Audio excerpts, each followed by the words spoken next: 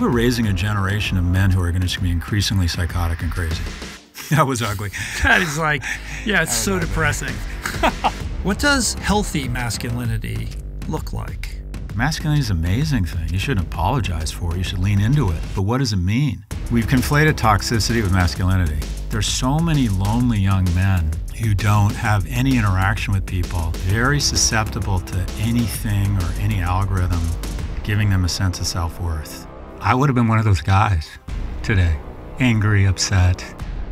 So I relate. My guest today is Scott Galloway. Scott is a professor of marketing at NYU Stern School of Business. He's a best-selling author. He's also the host of the Prof G podcast and co-host of the Pivot podcast with Kara Swisher. Masculinity is a societal construct, and a lot of women demonstrate wonderful masculinity. It's not the domain of people born as men. In urban areas now in the U.S., women under the age of 30 are making more money than men. And by the way, that's wonderful. We should do nothing to get in the way of that. Women are, I think, ready for more economically and emotionally viable young men. So the question is, how do we level up young men?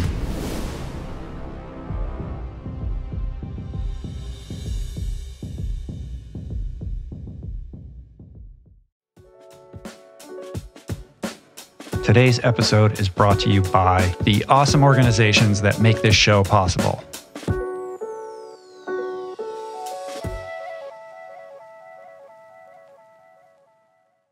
Scott, thank you for doing this. I know it's a schlep to come out here. I appreciate you making the time. Been looking forward to this for a very long time. And there's so much to talk about. You're such an interesting figure. You're at the intersection of business and entrepreneurship advice. You're sort of this really smart cultural critic, pundit on tech, the reformation of higher education, and also self-help. You have this really sagacious facility for counsel that's aimed broadly, but also very specifically this particular lens on young men and this concern that you have for the next generation. And I think the sentiment behind it is really that we have a demonstrable problem with males in the next generation, the culture of men, the evolution of men, the growth of men, who they are, where and how they are being guided or not being guided, and how they're being distracted or led astray in a way that's really interfering with their growth and their potential, and in turn, like the growth of a healthy society. Yeah, well, first off, thanks for the kind words. I think I said when I came in, we went through all the podcast invites we have, and I just mentioned your name, and before I even finished it, like half my staff just went ape shit. You deeply resonate with a lot of people. I appreciate that. Yeah, look, this is something that I'm passionate about. I think the data is overwhelming. 3 times as likely to be addicted, 4 times as likely to kill themselves as women, 12 times likely to be incarcerated, 70% of opioid epidemic. We don't have a homeless problem. We don't have an opioid problem. We don't have an incarceration problem. We have a male suicide, homeless, and incarceration problem. And if any other special interest group were committing suicide at 4 times the rate of the control group, we would talk about it in different terms. We would talk about the need for social programs, intervention, empathy. But when something like this happens to young men, there's a lack of empathy. You hear words like accountability, or if they were just more in touch with their emotions. And I think that's really gotten in the way of a productive conversation. And because there hasn't been a productive conversation and people out there feel and see what's going on, some voices have entered into that void that are sort of unproductive voices. And sometimes that kind of this pro-man rhetoric oftentimes is just simply veiled misogyny or a lack of empathy or kind of what I'll call the manosphere. It starts off fine. It's be action-oriented, be fit, take control. But then it goes to really weird places that treats women as property, or talks about immigrants taking your job, or just sign up for my crypto university. It just goes to weird places. It's also been a bit of a third rail issue to raise the peril of the wayward young man in a world in which the conversation around elevating certain sectors of culture and society is about women and people of color. And yet, the quote that I've heard you often repeat is, the most dangerous person in the world is a man that is broken and alone. If you look globally, the most unstable, violent societies in the world all have one thing in common. They have a disproportionate amount of young men with a lack of economic or romantic prospects. What do? We send them off to war. If they don't have economic prospects internally, they'll overthrow the government. So we find conflict and we send them off to war. Also, this younger generation of men is paying for the unfair advantage you and I had growing up. I was born in Los Angeles or Southern California in 1964. I hit the lottery. Being born a white heterosexual male just had huge advantage in California. Myself as well. I was born in 66. You went to UCLA. I went to Stanford. I'm the beneficiary of, an incredible education and privilege. And now that, access to what you and I had access to is all the more remote these days. Like, what is going on? Like, how did we get to this place? What are the tectonic plates that have led us to this situation that we find ourselves in? So just to make the point around accessibility, I don't know the numbers in Stanford, but when I applied to UCLA in 1982, the acceptance rate was 76%, and it cost $1,200 a year. And I had to apply twice, and I got in. The acceptance rate this year will be 9%, and it's $34,000. So it's just inaccessible to anyone who's not remarkable or rich. So how did we get here? I think there's been a variety of things, a confluence of factors that have all collided around young men. One, there's just a lack of empathy. People see it as a zero-sum game where if you feel empathy for men, it must mean that you are anti-women. And so there's a lack of empathy and what I call zero-sum gaming it. Civil rights didn't hurt white people. It helped them. Gay marriage doesn't hurt heteronormative marriage. It enhances it. So to talk about empathy for young men is in no way and should in no way be seen as anti-women. I think the group that wants more viable young men is first and foremost mothers. That's who I hear from the most, who see what's going on with their daughters and the difference between their daughters and their sons, and also women. Women are, I think, ready for more economically and emotionally viable young men. Women are dating older and older because they're having trouble finding what they would perceive as viable young men. So a few things. One, just biological. Men's prefrontal cortex matures later. They just don't have the same executive function or adult in the room.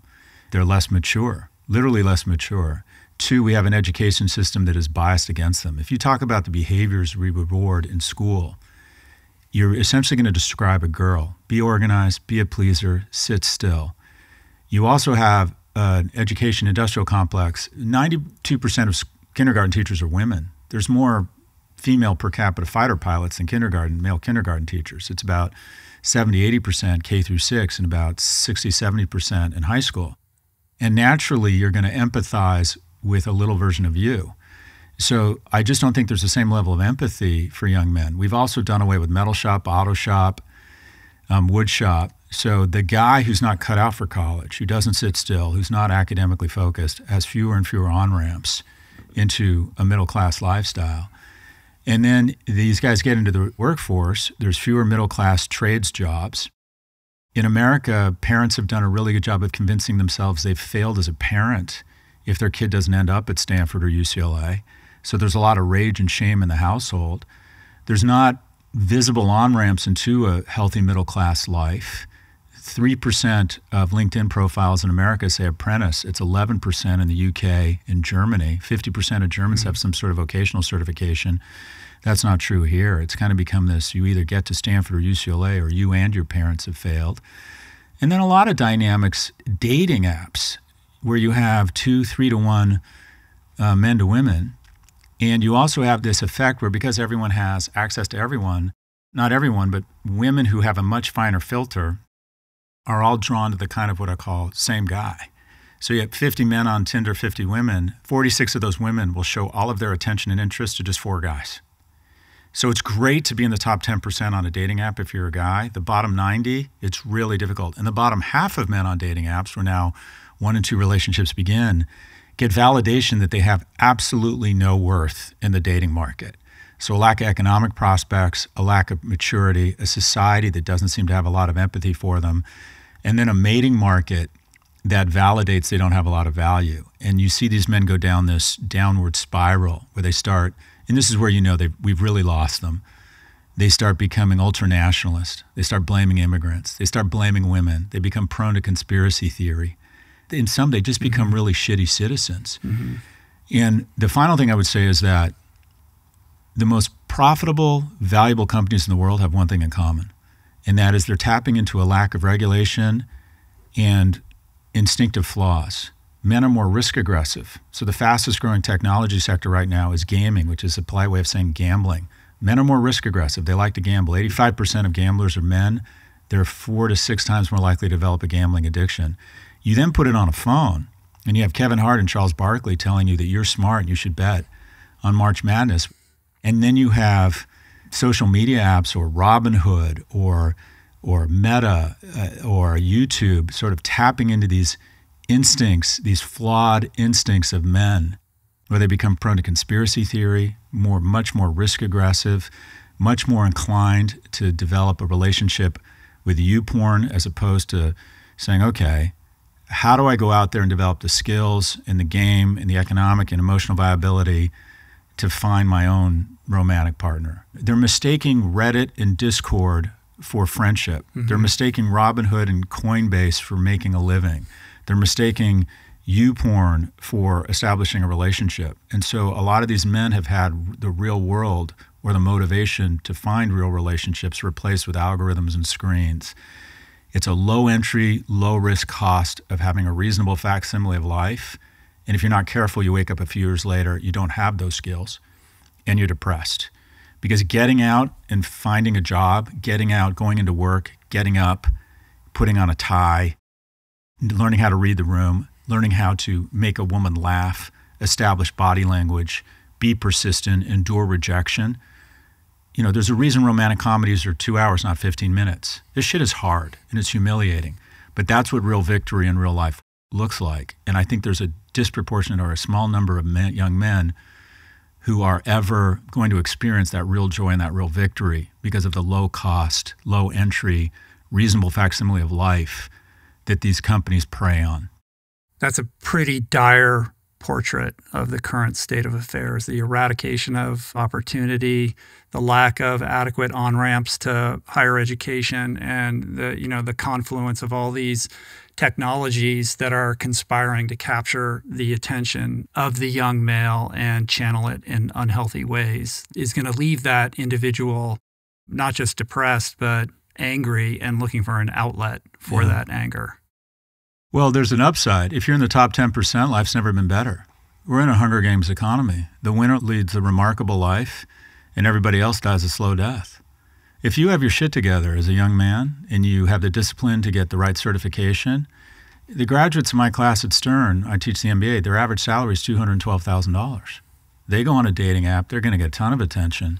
Their opportunities have never been more exceptional. Their vacations, their ability to take care of their parents at a young age, their economic opportunity, their chance to make millions is within reach by the time they're 30. Those opportunities did not exist for our parents. So it's become sort of a winner-take-most environment. Mm-hmm. So it's great to be in the top 10%, but I can prove to all of us that 90% of our sons are not in the top 10%. And when you think about, it goes back to me, like, what is America supposed to be? And the reason I've got involved here, I was in that bottom 90, I was probably in that bottom 50. Is America about identifying the remarkable or identifying the children of rich people and turning them into billionaires? Is that what America is supposed to do? My view is America is about identifying or giving everyone in the bottom 90 a shot to be in the top 10%. That's how it was when I grew up. I was unremarkable. I think that when I look at you, I see somebody, I mean, you're clearly passionate about this. This is a very mission-based, service-oriented kind of endeavor that you found yourself in. And you're somebody who's had many successes in different areas of life. You have economic independence. You could choose to be doing lots of different things. And you've chosen through all of the ways that you show up publicly in Prof G Media and the podcasting, et cetera, to really focus your advocacy around this. And it strikes me as very earnest and heartfelt. Like, this really is a mission that you're passionate about. I don't know that much about you, Rich, but I was that guy, you know? I didn't have a lot of money, no romantic prospects, but need a minute. America loved me, right? Free education, remarkable institution, great job. A chance to, get economically viable, a chance to take care of my mother. I would have been one of those guys today, angry, upset. So I relate. Yeah. Your mother was an integral figure in all of this. Yeah, look, the reason I'm here with you now, it's easy to credit your grit and your character for your success and blame the market for your failures. I get to come here and I get to bomb out of here and go to the Beverly Hills Hotel and have like a, do whatever the fuck I want and, have an incredible life because of, one, the generosity and vision of California taxpayers and the Regency University of California, who said our job is to give unremarkable kids a remarkable opportunity, being born at the right place at the right time, and the unconditional love of my mother, right? Single immigrant mother, lived and died as secretary, but every day told me that I was wonderful. And I think that stuck with me. But yeah, look, I don't know what your relationship was like with your parents, but if you think about investing, there's some basics, right? You invest a little bit of money, compound interest is just this remarkable thing. Most people feel that the singular relationship in their life, if they're asked to identify the singular relationship in their life, they usually, more often than not, number one is their mother. And it's because she made those tiny little investments in you every day, waking you up with a soft voice, worried about you, could hear you get up when you were a kid and come in and comfort you. Every day, just dozens of little investments. And, your mom wakes up and you wake up when you're older, regardless of whether you don't get along, maybe you don't even like each other, but it's a singular relationship. Mm-hmm. And, I think a lot about the relationship, how powerful it was for me. And what was really wonderful about my mom is she had the foresight to get a lot of men involved in my life. Because if you look at the singular point of failure in a young man's life, it's when he loses a male role model. And it's interesting because we have the second most single parent homes in the world behind Sweden. And when we say single parent, 92% of the time, that means it's a single mother.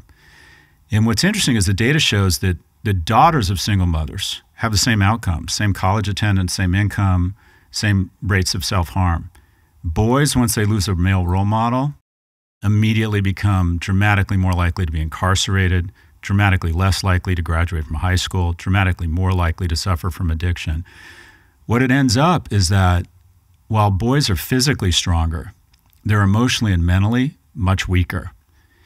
Just because you say it's really important that a boy have a man involved in his life, that's in no way diminishing the superheroes that are single mothers.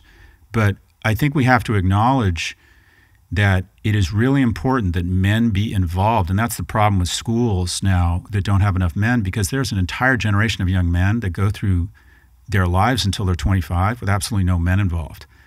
And if you have kids, you see that occasionally dad just plays a bigger role, his physical size, his voice, whatever it might be. And I'm thinking a lot about masculinity. I think the ultimate expression of masculinity is I've got my shit so together I can take care of myself. I can take care of my immediate family. I can take care of my kids, the people I work with. I pay good taxes. But the ultimate expression of masculinity is getting involved in the life of a boy that isn't yours. And unfortunately, Michael Jackson and Catholic Church have fucked it up for all of us and created this weird notion that if you're a guy your age and you're super successful, you might have love to give and you might see a 15-year-old boy that could use your help and it feels unnatural to get involved in his life. And that's not true. Yeah, the culture of mentorship has waned, to say the least. And, I think it's fair to say that America was built on the idea of apprenticeship and mentorship. But that culture seems to have evaporated. Like, where are the mentors? Where are the sage counsels and the, healthy masculine men who are helping to guide the next generation? Well, I got it from coaches, but a lot of kids aren't going to church, though. They used to get it from the reverend or the rabbi.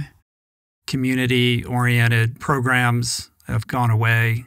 What are the rates of young men in sports? Is it the way that it was when we were kids? Are less young men participating in sports? And where are the other healthy outlets for the young men in need of mentorship? So sports is like most things. There's still the same level of participation, but unfortunately it's been crowded towards the wealthy. Engaging in a sport has become not a luxury item, but pretty close. Even if you look at the college athletes, outside of basketball and football, it's disproportionately rich kids. Because if your kid wants to play lacrosse, to send them to lacrosse camps or her to lacrosse camps and get them the right training and the right equipment, it's just expensive. But I think, sports and after-school programs are being cut. But going to solutions, I think there's a ton of solutions. So starting boys a year late in elementary school. They're just less mature. The worst thing that happened to me, or almost happened to me, is my parents wanted me to skip a grade because it was back in the space race. And if you were offered the opportunity to skip a grade, that meant you were going to work for NASA. I showed up at UCLA at the age of 17, and I was way too immature to handle the alcohol and the pressure of it all. Start them a year later, try and create greater incentives to get more men in primary and secondary, high school and elementary school, more vocational programming. There's just a ton of jobs in the real economy for specialty construction, specialty nursing. Anyone who's renovating a house knows that a roofer makes really good money, much less a plumber. And stop shaming those jobs, start elevating them. I think we have to level up young people in general. There's been an enormous transfer of wealth from young people to old people. Specifically, people under the age of 40 used to control 19% of the GDP in terms of their wealth. It's been cut to 9%. The average 70-year-old is 72% wealthier than they were 40 years ago. The average person under the age of 40 is 24% less wealthy. And that affects women and men, but it's disproportionately affecting men because men are fairly or unfairly evaluated from a mating perspective based on their economic viability. The best example of, I think, that depicts this, the greatest innovation in history wasn't the iPhone or a semiconductor. It was the American middle class. Fought wars, pushed back on fascism, paid an enormous amount of taxes, was innovative, came up with DARPA, came up with vaccines, came up with GPS. And where it all started was 7 million men returned from World War II, and they demonstrated excellence in uniform. And the government said, we're going to make a massive investment in them in terms of the GI Bill and the highway construction bill. We're going to give them jobs, we're going to give them economic viability. And quite frankly, they were just very attractive. And they had an easier time finding mating, finding a house, two-car garage, and it set off the baby boom. And it set off a generation of confident, loving kids who were comfortable and said, all right, it's time for civil rights. It's time to bring women into the workforce. It's time for women's rights. And it just set off this kind of, post-World War II, liberal, progressive society, the likes of which we've never seen that type of prosperity.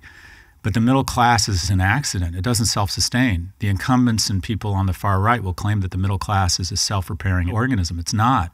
It's an anomaly. Middle classes have never existed in society before. We figured it out. But unless you have economically and emotionally viable men, you can't have a middle class. So the question is, how do we level up young men? And I don't think you can just have affirmative action for men. I think that's too political. But I do think we have to put more money into the pockets of young people who have seen a transfer of wealth. And I'll touch a third rail here. Every year we transfer $1.5 trillion. The greatest economic transfer in history happens every year from young people to the wealthiest generation in history, senior citizens, and it's called Social Security.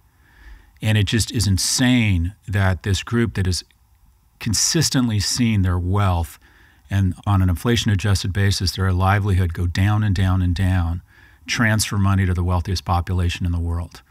So let's talk more about economics. Mortgage tax deduction and capital gains are the two biggest deductions in our tax code.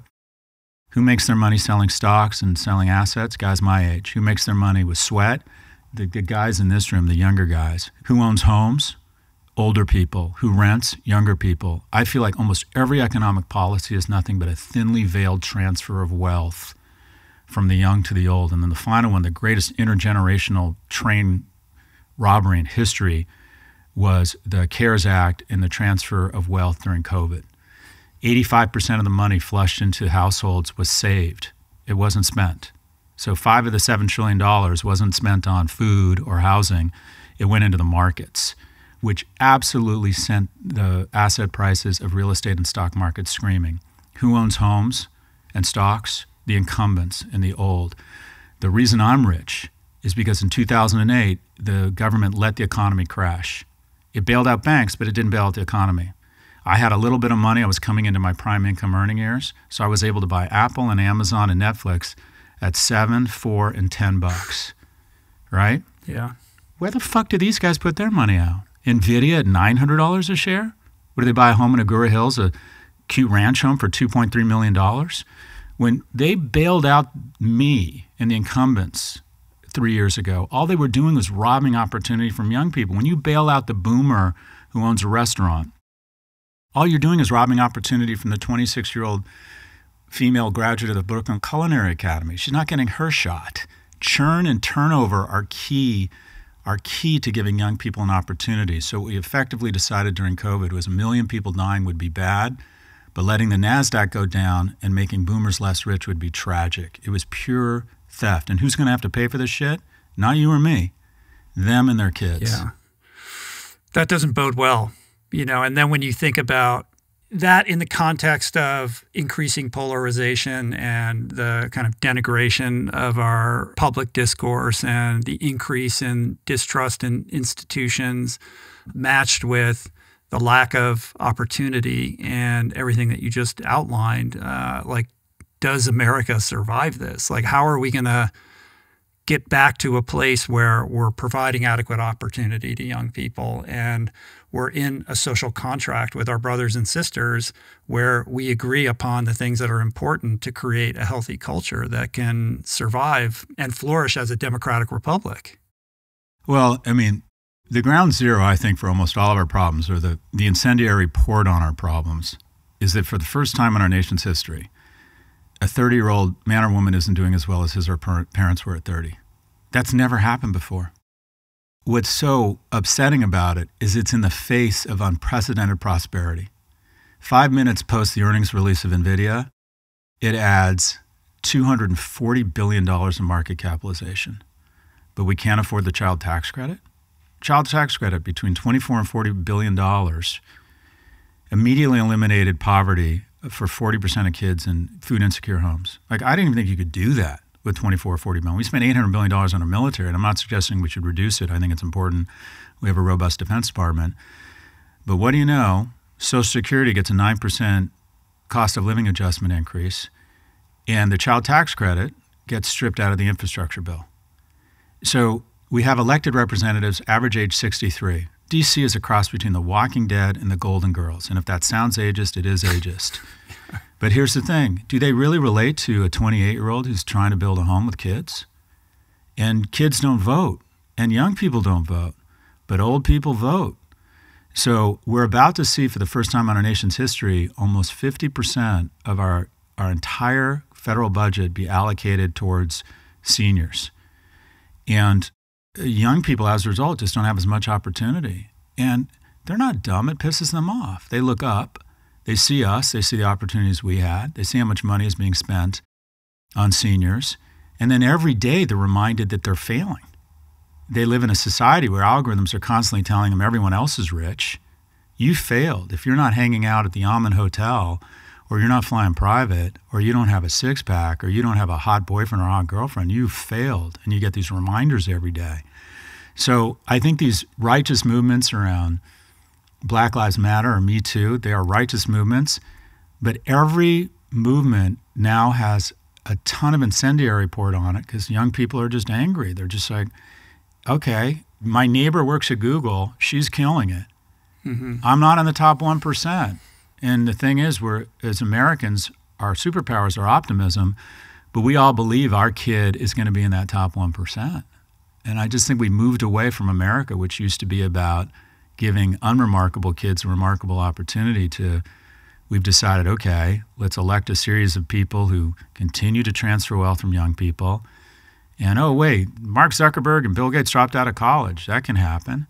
Well, okay, but most young people, if you look at the numbers, are having a tough time. We have the most anxious, depressed generation in history.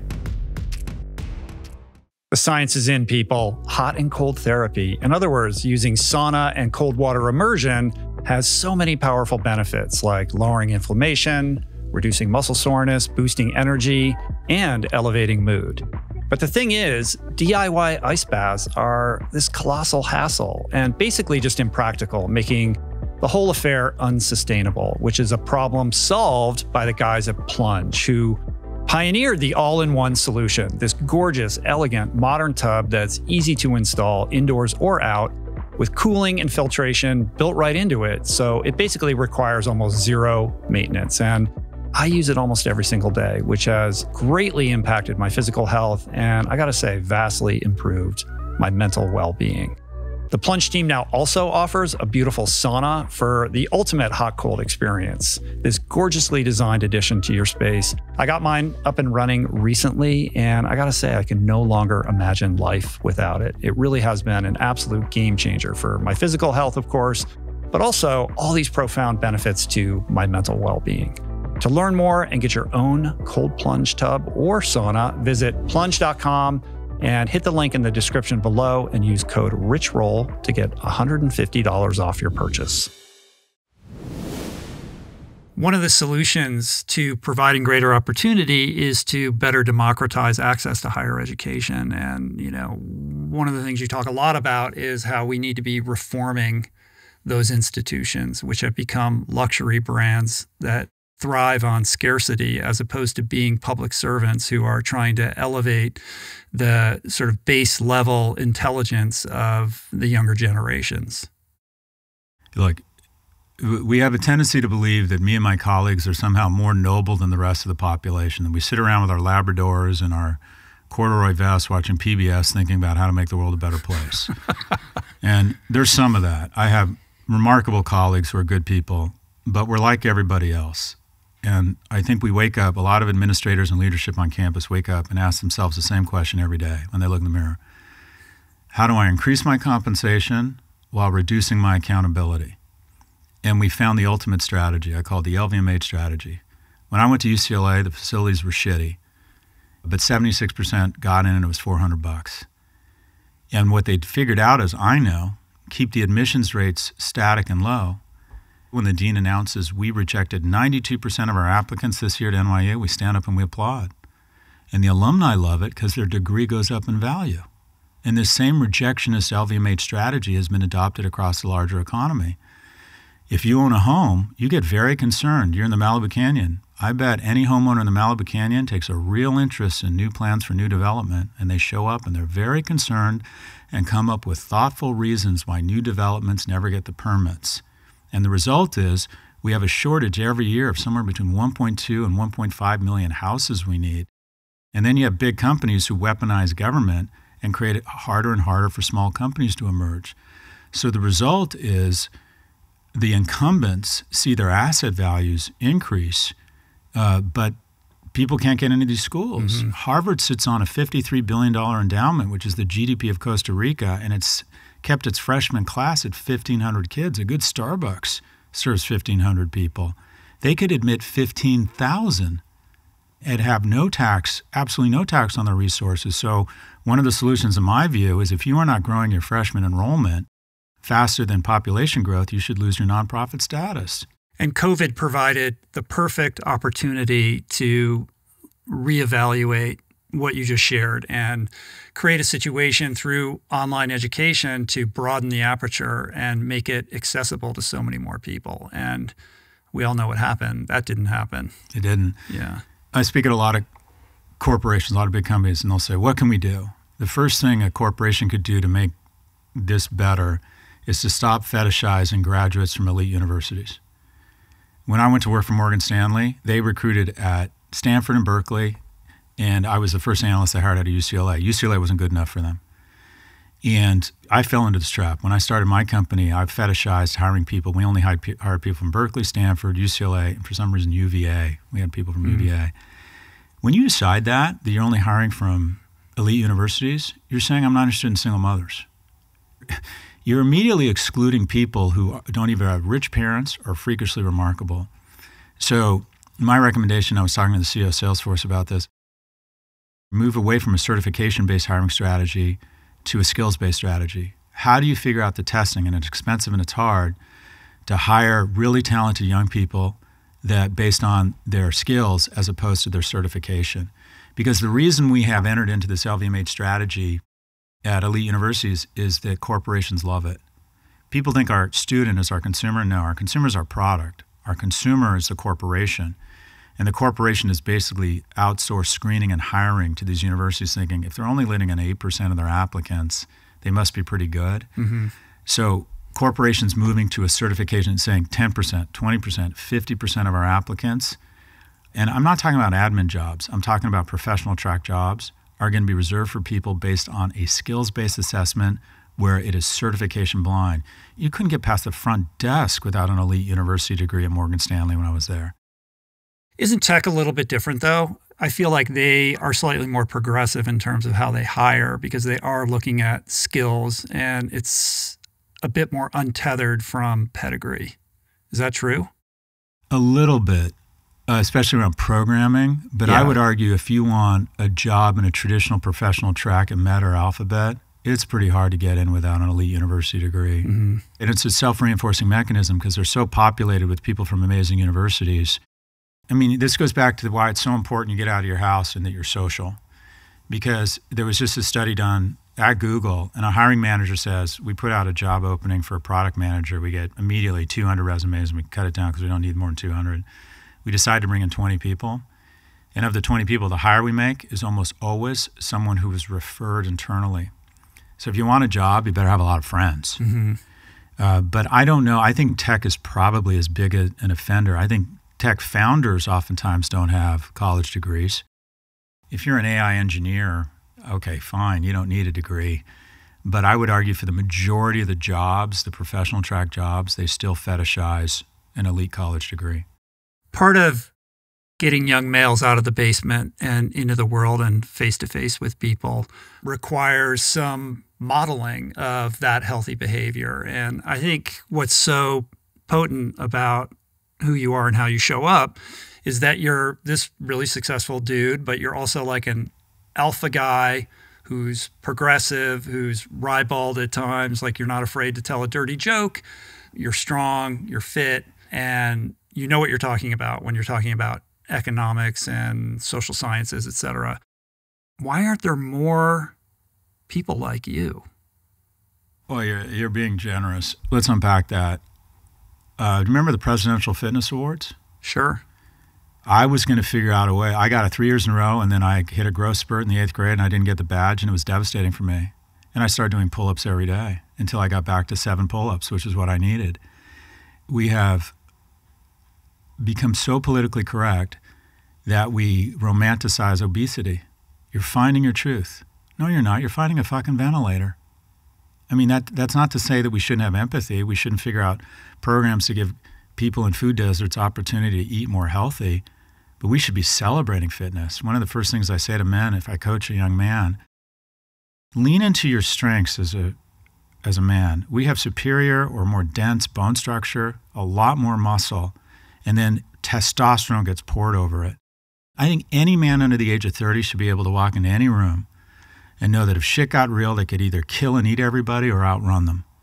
And it's an amazing feeling. It's going to make you kinder. Who breaks up fights at bars? A big, strong man. Who is kinder? Who has an easier time finding mates? Who wants to protect others? Who's going to be less depressed, make more money? Fitness and celebrating strength is a wonderful thing, especially for men. It's key. And then we have become so politically correct around potentially offending people. The people who were the most profane used to be the most liberal. Lenny Bruce, Richard Pryor, George Carlin. And on the far left, we become such snowflakes that anything, I think the thing that hurts people from being elected to implement many of the policies I'm promoting is that we're seen as humorless. Like at some point, we're going to get to celebrate our differences. I co-host a podcast with Kara Swisher, who's a lesbian. Mm-hmm. I make fun of her sexual orientation. I make inappropriate jokes. And then there's a pause, and she laughs, and she gives everyone else permission to laugh. I think that's really important. Social media has created this infrastructure where you get guardian of gotcha points by if someone says something off color, you go after them. And I think it's awful. And I purposefully dial up the profanity because I'm like, for God's sakes, the left needs to take back profanity and vulgarity. That doesn't mean you're a bad person. But what you do is also matched with, a compassion and a vulnerability, because I think what you just shared is also the portal to bad influence on the internet, like make your bed, get fit, eat right, show up when you say you're going to show up. Those are all sound and solid principles. It's good advice.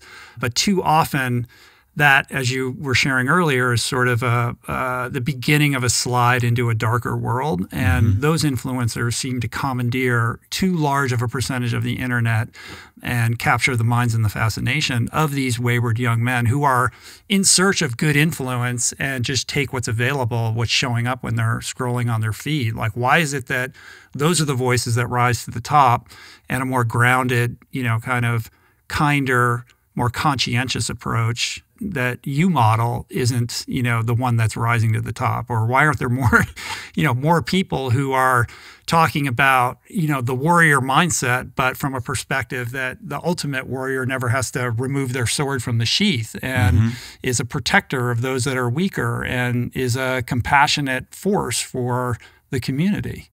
Well, unfortunately, again, thanks. I think you're being generous.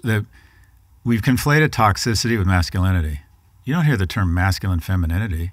We've spent the last 30 or 40 years highlighting the wonderful things about feminine attributes. It's a celebration. It's wonderful. Women are doing so well. More single women own a home than a single man.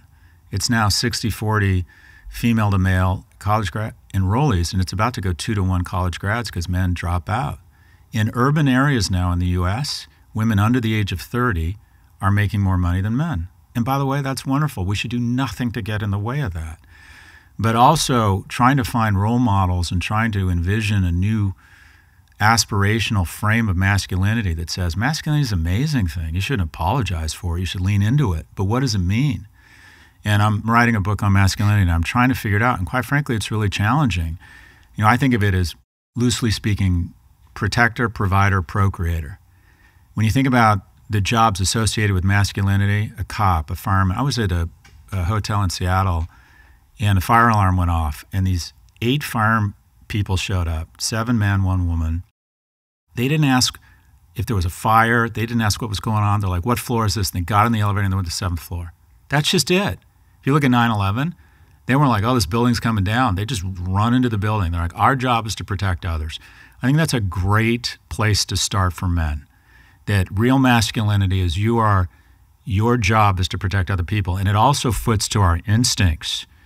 I think it's called the Carnegie Foundation gives out an award every year, or awards, for people who, in the moment, put their own physical safety at risk to save someone else they don't know. It's literally they're pulling people out of a burning car. What you're talking about is service. And I think a lot of the messaging around masculinity is about individuality. It's about going out and getting yours and killing the lion and getting the car and the job. It's all about kind of selfish aggrandizement in a showy, flashy sort of way to kind of peacock. But real masculinity is purpose-driven and service-oriented.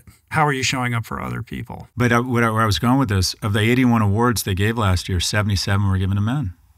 Men are more risk-aggressive. Men will rush out into a field of combat to pull a comrade out who's shot, risking their own lives. Women tend to be more thoughtful. Women tend to be like, is that a good idea?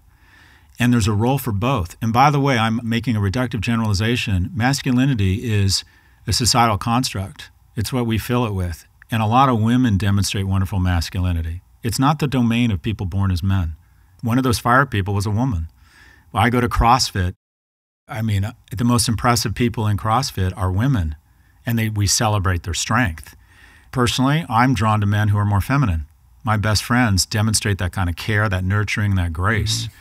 So I think where it comes off the rails is you say only men can be masculine or people born as men. These are wonderful attributes. What I'm suggesting is that people born as men have an easier time leaning into these things, and we should celebrate them. I think what you're saying around service is something I should think about because maybe that's a better frame. But protector, provider, the majority of men still are evaluated based on their ability to provide economically. And if we're going to have an honest conversation, we have to have an honest conversation. 3 in 4 women say economic viability is a key criteria in a male mate, whereas it's less than a quarter of men. We just don't really care, it appears. Well, maybe a wrinkle on service is the idea of contribution. Because I think self-esteem is bred through contributing. Are you being productive for something that's greater than yourself? I did ketamine therapy on Monday, and I was trying to Tell me more. Oh, God. Have you done it? No, I haven't. No. I know some people that have, though. Yeah. So I What led to that? I call it the Burning Man effect. It's like I've always been curious about Burning Man, but I've always chickened out, and I've always wanted to do ketamine. And I was just curious about it. So a friend of mine is an investor in these clinics and basically set up my appointment while I was in Austin, and it came up and I went. But I was trying to write down the takeaways for me. And Richard Reeves of Boys and Men fame has this great frame, and that is adding surplus value. I teach my boys, I'm like, you're negative value right now. Your mom spends a ton of time. We spend a ton of money on you. We give you more love than you give us. You go to school.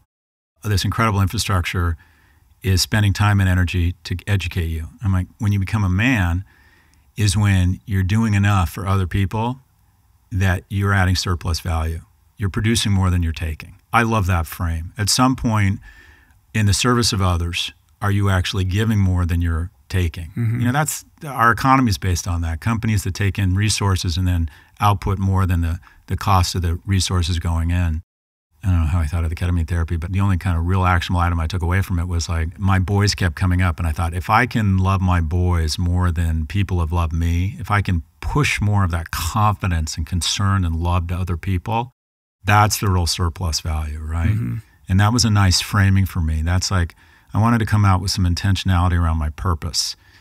That was what I took from it, is like, I have these vessels that really are open and sponges of my time, regard, attention, and love. And if I think one of my purposes as a man is surplus value, is how can I do more of that for them than was done for me? I have a very complicated relationship with my father. He wasn't very good to me, or my mom. But here's the thing, he was much better to me than his dad was to him. And I'm like, okay, he's checked the box in the universe. He's added surplus value. But I think that's a great frame for men. Really think about, young men, the resources the government, your family, our society are investing in you, and at what point does it flip and you're actually adding more value than you're taking? Mm-hmm. And a lot of men never get there and grow up thinking that the world is just about giving them shit and spending time and love on them. I think that's a great frame for what it means to be a man. I also think that's why qualitatively, like what you're doing now in this chapter of your life, I suspect, and I'm projecting, is so much more meaningful to you. Yes, it's a for-profit enterprise, Prof G Media, but in comparison to being an activist investor or an investment banker or just an entrepreneur in general, the meaning behind it, the intentionality, the purpose, that seems to be very clear to you, gives it a sense of meaning that I would imagine contributes to your happiness and your sense of direction. Yeah, look, it's hugely rewarding. I don't want to virtue signal too much. I'm a capitalist. I love money. I love making money. I think there's a huge economic opportunity in being the white space I feel commercially as a marketing professor. I can tell you is I'm a white heterosexual male that talks openly about his feelings. There's a huge white space for that. People respond to it. People respond to it. And so it's a frame. I make good money talking about this stuff, but the stuff around struggling young men is so rewarding because it's a conversation that has been unproductive. And by far, the people I get the most support for this work are mothers. They come up and they say something along the following: I have 3 kids, 2 daughters and a son. One daughter's in Chicago and PR, the other's at Penn. My son's in the basement vaping and playing video games. Mm-hmm. It's hugely rewarding. And also, quite frankly, it just makes me feel good. It makes me feel strong. It makes me feel masculine. It makes me feel successful that I can influence other people and also try and be open and vulnerable about my own shortcomings. I've fucked up so many times and I continue to disappoint myself. I have huge imposter syndrome. I don't know if do you ever feel like you're about to be found out? All the time. Someone's going to break in right now. I can't even believe you're sitting across from me. And, like yourself, I'm an approval junkie. Like, I want you to like me. You know what I mean? Yeah. Like there's all kinds of layers to that. Like I get all that. But I think fundamentally it's so important to model that type of vulnerability. It's, I do it in the work that I do, in the way that you show up and do that for other people is an invitation.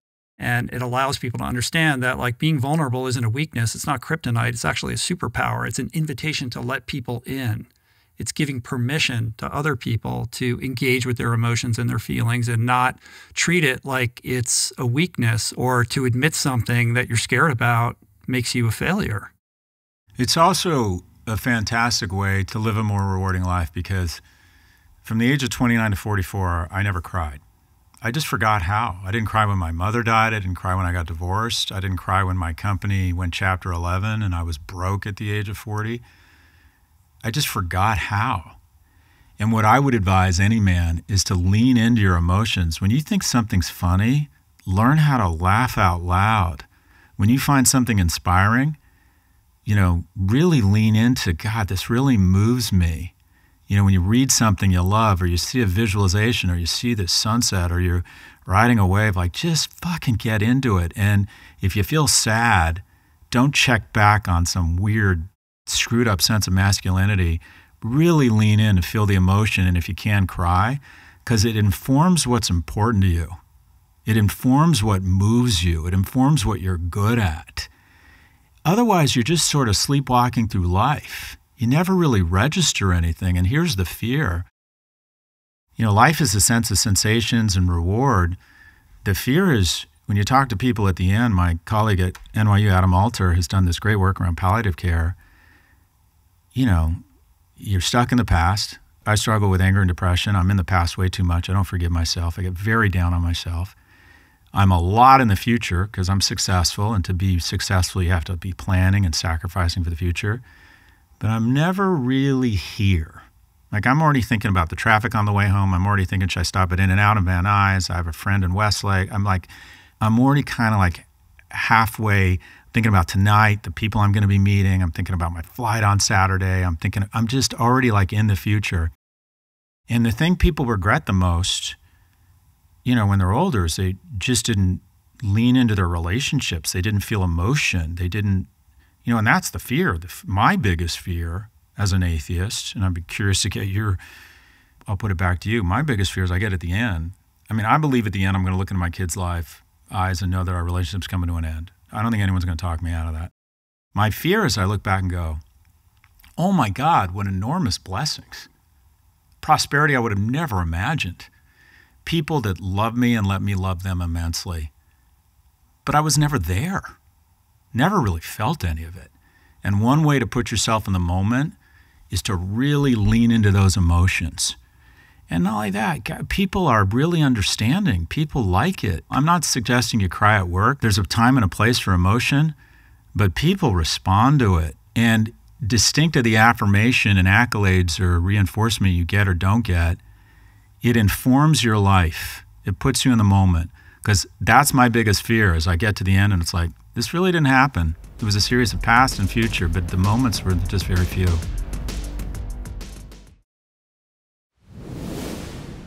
So how did you make that change to go from the person who couldn't cry to leaning into your emotions? Was there a pivotal experience? The seminal experience for me, I think that it's very basic stuff. And again, I'm curious, you think more about this than I do, but the real seminal things in my life were my mom dying, just the harshness, the first time you lose someone. Have you lost a parent? Not yet. Have you lost anyone close to you? I really haven't. Okay, that is just the harshest, strangest experience to date when it happens. The harshness of it, the finality of it. If we could register and really understand what death is at all before it happens, we'd be so freaked out we wouldn't go outside. We're purposely wired not to really think a lot about death. So when it happens, you just can't imagine it. It's so brutal. For a lot of people, I think it gives you a sense of the finite nature of life. It changes your frame, made me more appreciative, made me more bold and courageous with my feelings to tell people how I cared about them. And then the other one is the other side of the life spectrum when my kids were born. All of a sudden, it's no longer about me. My whole life, Monday through Friday, was how do I make more money? How do I hang out with more fabulous people? How do I have more sex with hotter people, and then more money, and then more fabulous, and then more sex, and then more relevance, and more act? But it was like the vampire from an Anne Rice movie. I could never quite be satisfied. So it was more, fucking more. I want more. And then when I had kids, it's kind of cathartic because all of a sudden you're thinking instinctively more about someone else than you. It's like, my Friday used to be, where am I having brunch? How do I find more fabulous people and things to do? Now I know what I'm doing. I'm going to soccer practice, and it's boring and hard for a couple years, and then I find it quite relaxing. But having kids and thinking about other people has been really cathartic. And there's just a few moments, they don't happen that often, but they do happen. I'll be on the couch watching a Premier League football game. My boys will wander in. They kind of instinctively throw their legs on yours like it's just natural. The dogs come in. You know, they laugh at something, and like you have that moment where you're like, okay, this is it. I can't imagine anymore. This is it. It's the only time in my life I've ever felt sated, ever. I mean, it sounds very trite, but death and birth were kind of the getting you to, I think, to the next phase. How old are your boys? 13 and 16. Yeah. I started late. Yeah. How old are yours? 2 stepsons, 28 and 27, and then a 20-year-old daughter and a 16-year-old daughter. Oh, so you're on the back nine. Yeah. My story's a little bit different, though. Although I haven't suffered that kind of loss, I certainly have the experience of having kids and how transformative that is. But, you know, my route to vulnerability and being in constant contact with my emotional state was formed out of difficulties and hardship. I had a protracted battle with alcoholism that destroyed my life. I went from somebody who was a, insecure, quiet kid, figured it out. By the time I graduated high school, top athlete, got into all the colleges, all the promise in the world, all the opportunities that I then squandered until I alienated, everybody that I cared about in my life, and was utterly broken and had to build my life back up again from scratch. And I think that experience, as painful as it was, really provided me with the tools to reconstruct a new life based upon new principles. You're an atheist.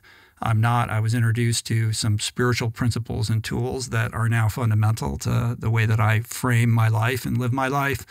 I owe everything that I now have to the experience of getting sober and the community of people that have helped keep me sober and who I help keep sober.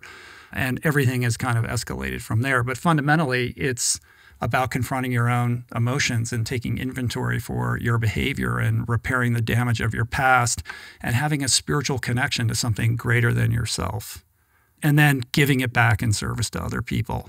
And I try to do that through the professional work that I do, but fundamentally, my first priority is to that community and to that program. Was there a moment, though, where you said, okay, this is it, I got to get my shit together? Well, there were lots of moments like that that didn't end up changing anything because I wasn't ready. The elevator hadn't gone down far enough and I wasn't ready to let go. So it wasn't until literally almost everything was stripped away from me and I had nowhere else to turn, because I don't want to change. Do you like changing? Do you like trying to let go of bad behavior and adopt new habits? Like, no. It's not fun. It's not easy. And also, I love drinking. Yeah. So me too, probably more than you. But I am wired in a certain way where that wasn't going to work out for me. And it was pretty clear for a pretty long time that I was headed in the wrong direction, and people tried to intervene. But you have to be ready for that change. I had to suffer. I had to get to a place of suffering where the fear of change was exceeded by the pain of my current experience. Because I'm stubborn and I'm an alcoholic. But even in sobriety, I've weathered financial destitution and had other kinds of challenges that have, in retrospect, looking back, provided me with strength and have been foundational and instructive and have helped me. Everything's 20/20 in the rearview mirror. It all makes sense when you look backwards. But at the time, incredibly confusing and a lot of fear and a lot of insecurity. But I think those tools, and they're all just analogs for the things that you talk about. Like, if you want self-esteem, you have to perform esteemable acts on behalf of yourself, on behalf of other people. You have to be true to your word. You have to show up when you say you're going to show up. And it is this relationship with time also, that building a life requires small, consistent acts taken every single day. Like, there's a compound interest economically, but also just in terms of goodwill and trust and all these kind of character qualities that take a long time to build and don't happen overnight, especially if you've destroyed that trust or you don't feel like you're capable or you don't have the facility for self-love. Another question. Atheism is a source of strength for me. I like the finite, believing that life is finite. It helps me to be a little bit more courageous with my emotions. And, I don't think this is a dress rehearsal. So it's taken fear away from me. Right, it gives a prescience to the moment. Yeah, and also the people I'm so worried about being shamed by or not approving of me, in 100 years, nobody I know or care about what they think of me is going to be around.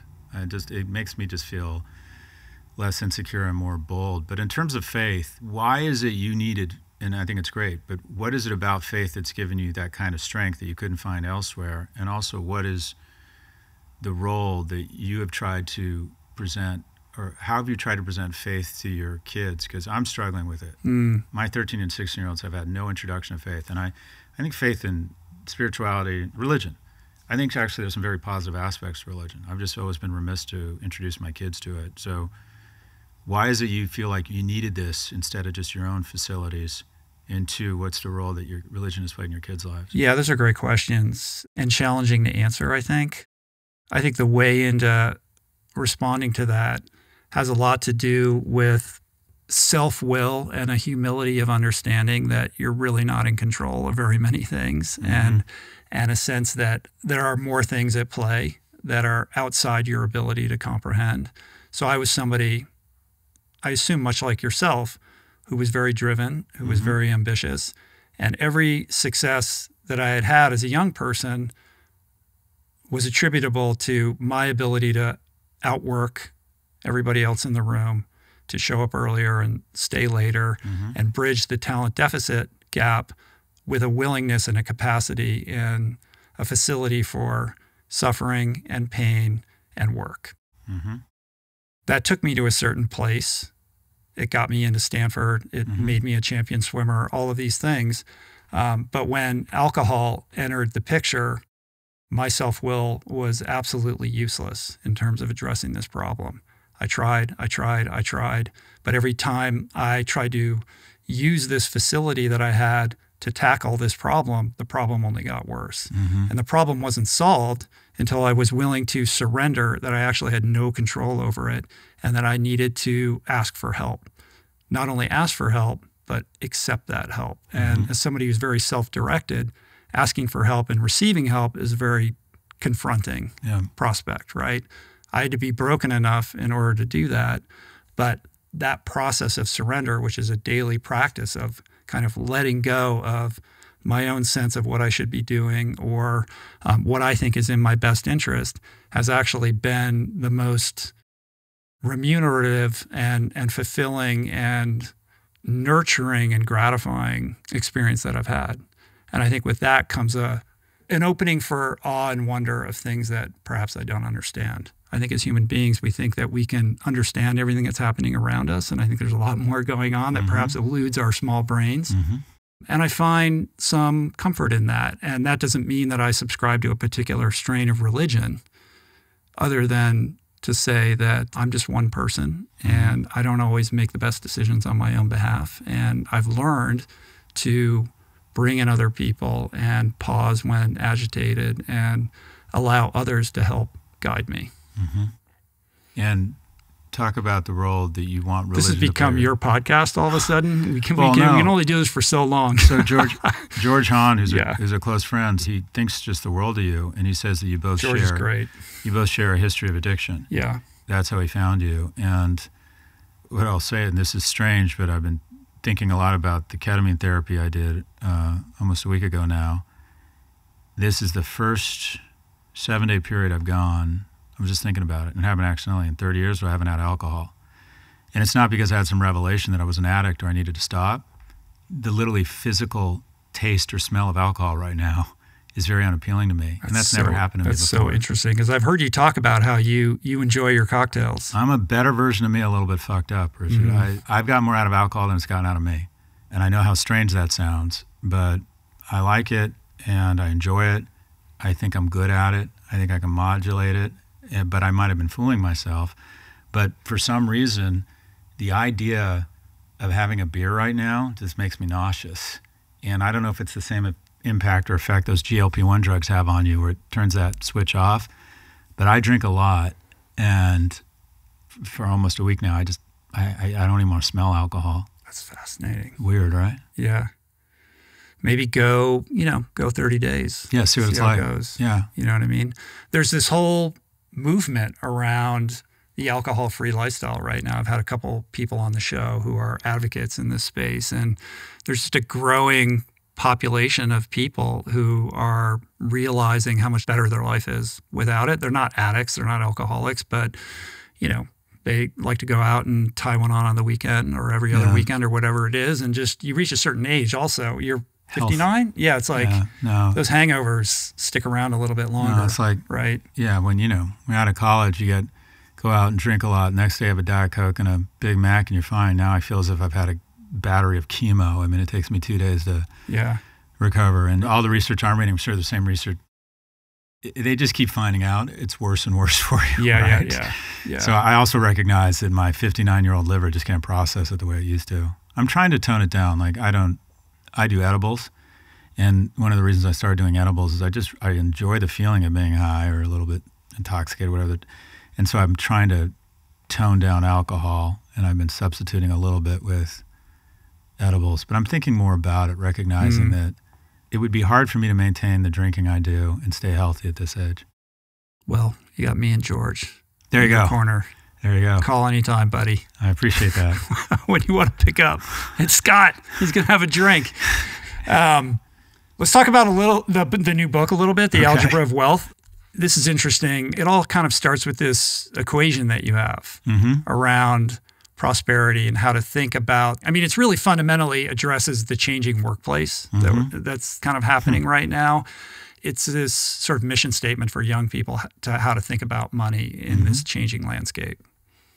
You've seen the research where 5 friends who hang out together become more like each other. You become the kind of average of your friends. The body mass index, the amount of money you make, your political party, they all begin to converge towards the regression line. That's not true of wealth at the end of your life. Same 5 people make the exact same amount of money. The amount of wealth they end up with is highly variant. And I made a lot of mistakes. I always made a lot of money, but I missed a series of just small strategies and behaviors to make sure I was economically secure. And I think it's really important because I say that America becomes more like itself every day. And this isn't a good thing, but America is a loving, generous place if you have money. It's a rapacious, violent place if you don't. So a series of behaviors and approaches and strategies that aren't that hard and they require less discipline if you start them early can lead you to economic security. And so the basic equation is focus, find your talent, not your passion. At NYU, we have these people who come in. We either invite impressive, accomplished people or invite billionaires. We've decided billionaires just have insight into life. And they always end with the same shitty advice, follow your passion. And typically the guy telling you to follow your passion made his billions in iron ore smelting.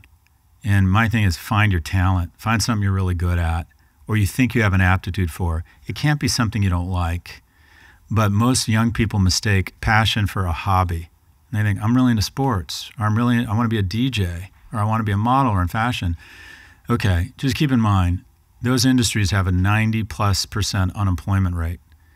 And if you're really that talented, you'll know at a very early age that you're meant to be the next Messi or you are really that talented. My advice would be find something you're good at that has a 90+% employment rate. And what I have found is that jobs are like asset classes. The more they're invested, the more human capital that goes into them, the lower the return. And that there's an inverse return on your career based on how sexy the career is. And the example I use is a tax lawyer. If you can figure out the discipline to get the certification to be a lawyer, you enjoy numbers, you understand the intersection between taxes and laws and how to handle a client. If you could be in the top 10% of that, you're always going to make a good living. And if you could be in the top 1%, you'll probably fly private and have a much broader selection set of mates than you deserve. So your job isn't to figure out what your passion is. I wanted to be an athlete like you. I thought, and the wonderful thing about UCLA is it disabuses you of any notion of being a professional athlete. I knew athletes. I went to school with Troy Aikman and Reggie Miller. You're just surrounded by Olympians. I was literally the worst future pros. Yeah, I was literally the worst varsity athlete at UCLA. But that was a blessing for me. Find your talent and then commit the requisite 10,000 hours, the endurance, the grit, the maturity to try and become really top 1% in something that has a 90+% employment rate, not a 90+% unemployment rate. You want to be an actor? I don't want to crush your dreams, but you better be amazing, because of the 180,000 best actors in the world that are in the SAG-AFTRA union, 87% of them make less than $23,000 a year and don't qualify for health insurance. So you better be Glenn Close, or you better be close to Glenn Close to make a living there. Whereas other industries that have a 90+% employment rate, if you're just in the top 10%, even the top half, you're going to make a good living. And this is what I can promise you.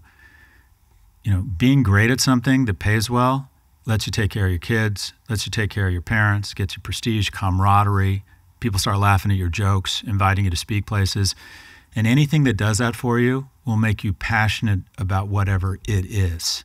No one grows up thinking I'm going to be passionate about tax law, but the best tax lawyers, I can tell you, are really passionate about it because they're good at it and it pays off. And I'm not saying don't pursue your dreams, but have an honest conversation around what it would mean to be in the top of that field.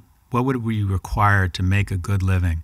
Because without economic security in this country, your life's going to be full of anxiety and disappointment. So focus, find your talent. And the next things are pretty straightforward. Diversity or diversification. Where I lost a lot of my money was I was always like doubling down on my companies. And that's okay when you're younger, especially if it's your own business, because sometimes you have any choice. But the moment you have any assets, start diversifying. I've taught at a business school for 20 years. I think of myself as someone who knows the best investors in the world. And my sum total assessment of the market is no one has any fucking idea. But the good news is that the market, because of demographic growth, because of productivity, because of technology, as a whole, the market is up and to the right. So the S&P was up 24% last year, but only 7 companies were responsible for 70% of those gains. Were you smart enough to buy NVIDIA? I wasn't. Mm-hmm. And so unless you were smart enough to pick one of the 1.4% of stocks that accelerated, you had actually really meddling returns. But this is the good news. You don't need to be a stock picker. Buy the entire S&P. Buy an index, a low-cost fund. It's gone up 11% a year for the last 15 years. 11% a year when you're young sounds really mediocre, but that means every 21 years your money is going up 8 times. So diversify. The other one is realize the benefit of time. And our species has a difficult time wrapping their head around time. For the majority of our time on this planet, we haven't lived past 35. So young people just can't imagine, and I can give them actuarial tables, there's probably a 90+% chance they're going to live another 70, maybe even 80 years. And the other thing I can guarantee them is it's going to go really fast. I mean, I don't know about you. I was 30 yesterday. It goes really fast. So if you push back on our instincts around time and also diversification, you don't need to be a hero. And then the really hard part, especially for a young person, is living a little bit like a stoic, saying what other people think of me isn't that important. I really don't need to order a bottle of Grey Goose at a club to impress people. I really don't need a BMW at this age. I need nice clothes that make me feel good, but I don't really need. No one is concerned with, your shit as you are. That's just try and find other means of satisfaction and self-esteem, and really try to gamify savings. Try and work out a savings muscle. The muscle you got to develop is a savings muscle. Gamify it. When I was in college, you were talking about sports. I was on the crew team. Every summer, if I didn't save $3,300, I wasn't re-enrolling at UCLA. And so I had 12 weeks to make $3,300. So we would gamify it. I'd get together with 6 other guys who also didn't have any money. And every day on a whiteboard, we'd write down how much, and we'd gamify it. I lived on $73 a week. I ate top ramen, bananas, and milk. And I had $3,300 by the end of the summer. That savings muscle mostly stuck with me. I kind of lapsed out of it when I started making money and thinking I was a baller. But if you can develop that savings muscle, a little bit of savings when you're young, diversification, and then recognizing how fast time will go, there are hundreds of thousands of union and government employees that never make more than $100,000, but because of forced savings plans and a little bit of discipline, they retire millionaires. And so hope you hit it big with a podcast. Hope you sell a movie deal. Hope your company gets acquired. If that's great, fine. But if it doesn't, make sure you're going to have a minimum amount of economic viability. The good news is I think I know how to get you rich. The bad news is the answer is slowly, and it requires a certain amount of discipline early. And this is do as I say, not as I do, because I was made a lot of money. But between divorce, the great financial recession, and the dot bomb, and always spending a lot of money because I was a baller, and at some point I was going to make a lot of money. I just knew it. I always increased my spending to my earnings. And I ended up at 42 when my first kid came marching out of my girlfriend. I didn't have that much money, and it was terrifying. I'm 42. I've had all of this quote-unquote curb retail success. Everyone thinks I'm so successful. And I'm not sure I'm going to be able to stay in New York and put my kid in private school because I've just ended up with a lot less money. That was emasculating. That was humiliating. If I'd just been a little smarter, a little bit more disciplined, I wouldn't have had that anxiety. So this is sort of a memo to myself, if I could go back in time, saying this isn't a book for people who are economically insecure and need to cut up their credit cards. You know, that's Susie Orman. This is about someone who has a job, has some talent, knows how to make some money, not a lot, but knows how to make some money, and a series of behavior that will be your base and your plan B. What is the advice that you would give to somebody who's not a young person who's starting out, who's looking for that type of guidance to set them up for long-term success, but is instead somebody who's in midlife and they've had a job for a long time. Maybe they have a family, perhaps they own their home, maybe they rent, but they wake up at 40 and they can pay their bills. Maybe they're living check to check, but they're unfulfilled. They're in a job that is soul draining, soul killing, and they're just not sure how long they can keep doing it. There's just a lack of fulfillment and purpose, and they're looking for a different way. So first off, I woke up at 42 with not a lot of money. So 42 is young. You don't think it's young at 42, but that probably means you're living another 40, maybe 50 years. So it's by no means too late to start. You might have to adjust your expectations around how much money you're going to end up with, but wealth isn't a function of how much you make. It's a function of how much you spend and save. I mean, there's just no getting around it. If you have kids and dependents, the aspirational thing here would be to say, Richard, take a chance, find your passion, go out, do what you want to do, be happy. It's easy to say when I'm not paying your rent. Yeah. It's just there's a certain reality in a capitalist. It's a tough one. I'm not sure I have a silver bullet. What I would say is one of the keys is having a great partner and saying, kids don't talk about this, but 70% of divorce filings are by women, and it's usually economics. It's usually the guy loses his job, declares bankruptcy, or has some sort of mental breakdown.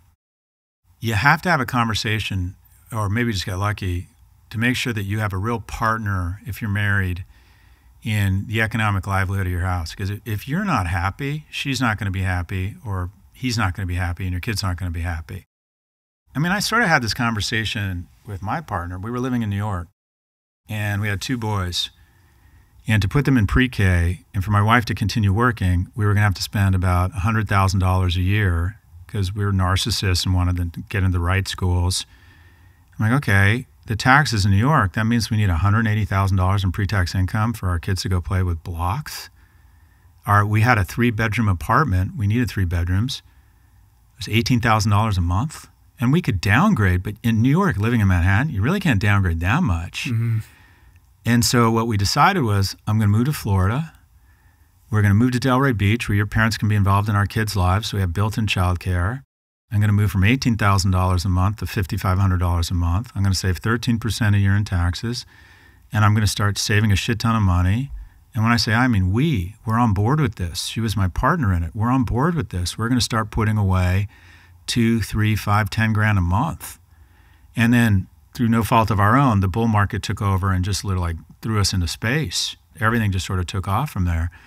But I would say an open and honest conversation with your partner if you're married. If you're single, you can take some chances and say, fuck it, I'm starting a podcast. Mm-hmm. Or I'm going to go be a scuba instructor, or I've always wanted to write. You can take those sorts of risks.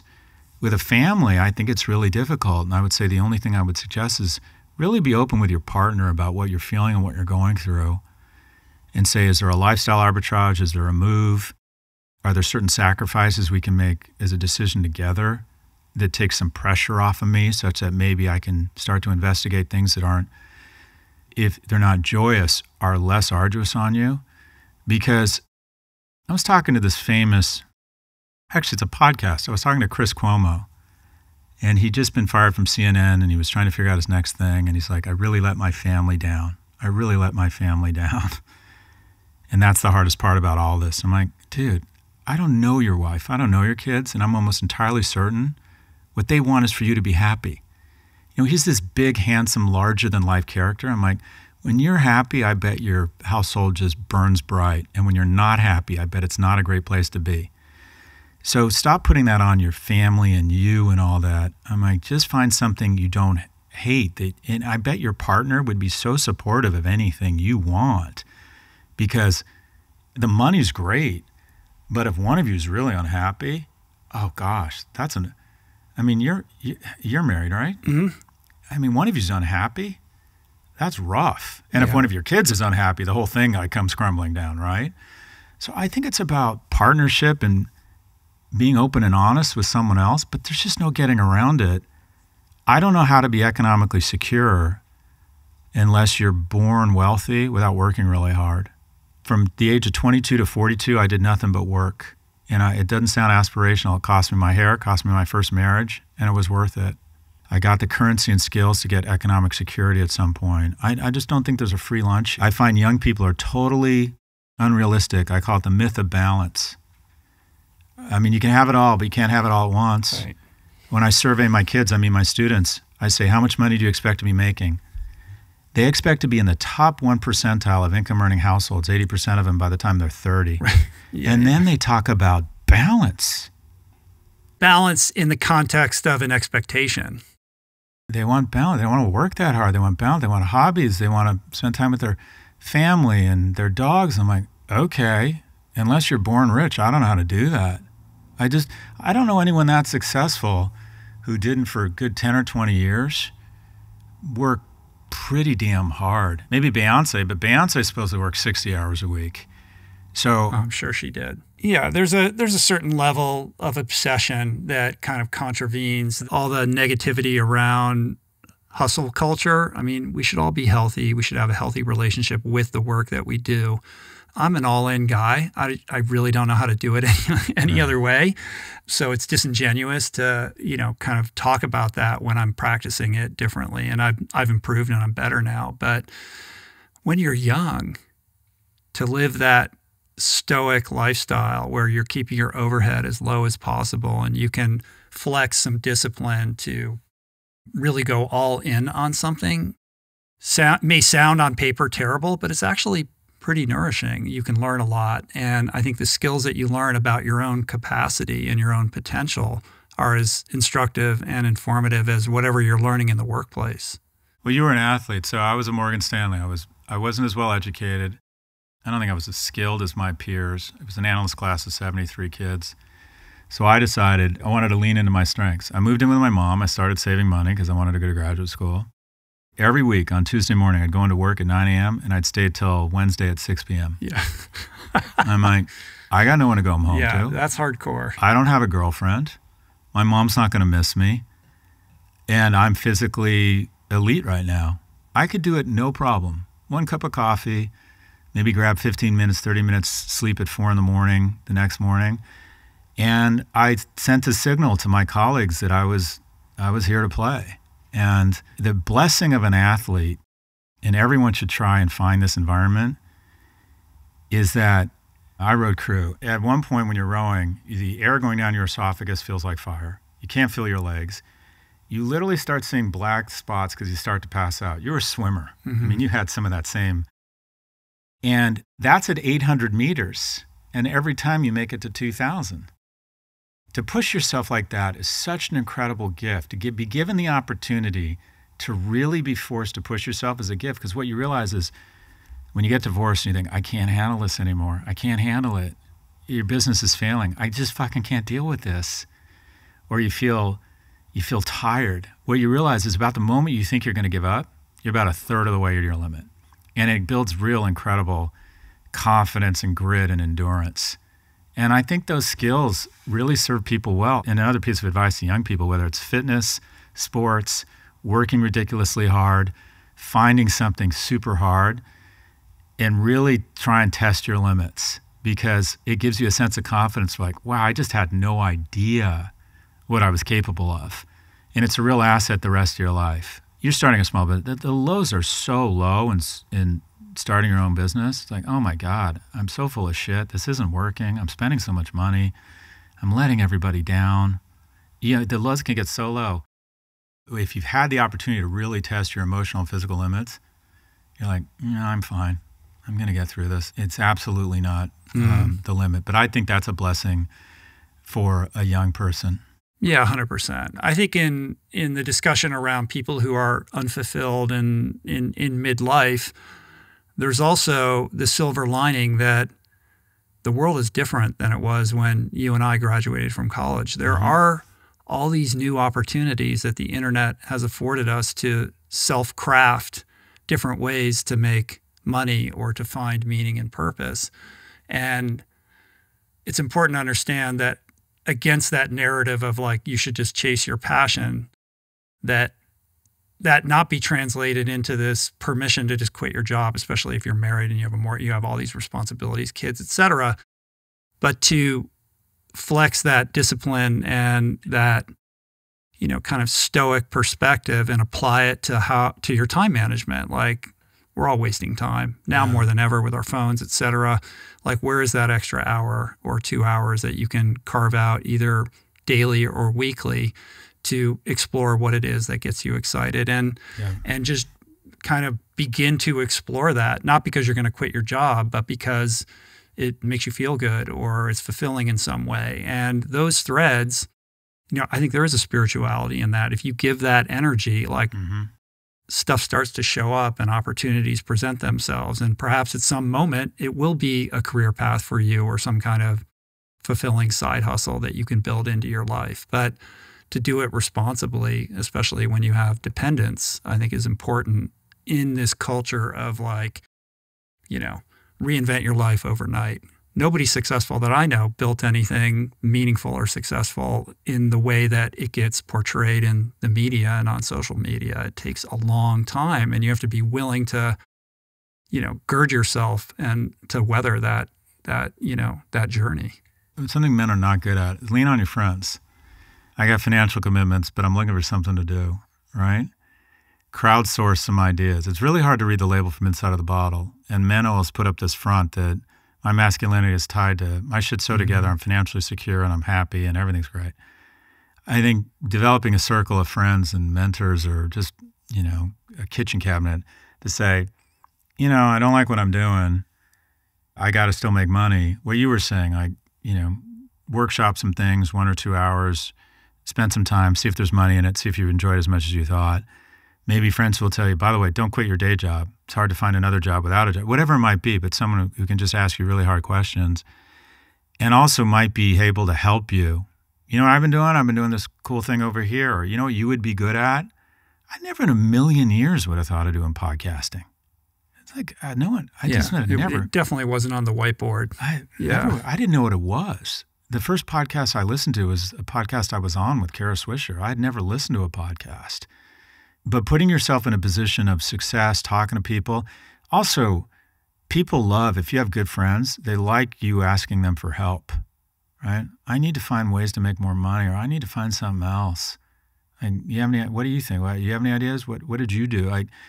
And we have this weird sense of masculinity that if you're vulnerable like that, you're taking away from their impression of you or something like that. I think people like being asked for help. And I mean, they're just the weirdest shit. Like, we're talking about go dark here. Men's suicide, something like a huge portion of men who commit suicide, no one around them had any idea. Yeah. They had no idea they were even struggling. Have you seen this most horrific video showing the last video and pictures of these men? And they're usually they look happy. So your own ability to reach out and ask other people for help. Finally, in the last 10 years, I now don't make a single business or personal decision of any importance without checking in with at least 2 or 3 people. I mistook leadership for you have a plan, you come into a room, you tell them what you think, and then you advocate for your strategy, and you go, you never ask for people help. You never say, I don't know. I don't know what I'm doing. I'm like insecure about this. I don't know. I would never ask anybody for help until I was in my 40s. I wish I'd figured that out earlier. Why is that so hard? I'm so indoctrinated because of, my own struggles and the modalities that I've found to help me, that it's second nature to talk about what's bothering me or my weaknesses or my failures, or to solicit input and to have a board of advisors and all kinds of different people that I call for different reasons. It's a reflex now, but it wasn't always that way. I've been doing this for a long time, but I've been doing it for so long that I think I've lost touch with why it's so challenging for so many, particularly men, to raise their hand. Well, I'm seeing a bunch of my fraternity brothers tomorrow night, and it'll be a series of controlled boasting. Yeah. My wife calls it super dupers. Yeah, you shake their hand, super, I'm great, and it's just a front, it's all fucking horseshit. Yeah, I did this, I bought this stock, I'd have my best month, the check comes, everyone fighting for the check. No one would say, you know what, my kid needs braces, can someone else pay? I mean, no one would ever say that, right? It's all just a set of like, check my shit out, right? I think because men are evaluated based on their economic vitality and having their act together, that they're just very loath to reach out for help. I think the blessing of the addiction community, or AA, I don't know what you call it, the recovery community, is they just put that shit aside. My sense of that community is first signal you're struggling, you reach out to other people. First signal. And that's a gift. I would bet a disproportionate number of men never develop that skill. Women are much better at it than men. They lean on their social networks. I mean, we're dealing with a situation right now where men are now 77% of suicides, and it's going up. We're going to have 4-to-1 male to female suicides. How much of that do you think is tied to this loneliness epidemic that we're seeing? I think loneliness, so I'm going to flex now. Talking to the Department of Homeland Security about AI, and they're like, okay, what are the threats of AI? Is it going sentient? Is it AI tested misinformation? Is it self-repairing super weapons? And I'm like, okay, I think in the short run, misinformation, AI tested misinformation is a threat. If I were Putin, I'd be flooding the zone with misinformation, making Biden seem a little bit older. I think that's the short-term threat. The long-term threat is tapping into men's loneliness. 1 out of 7 men don't have a single friend. 1 out of 4 men can't name a friend. The number of men who see their friends every day in high school has been cut in half. So they don't see their friends.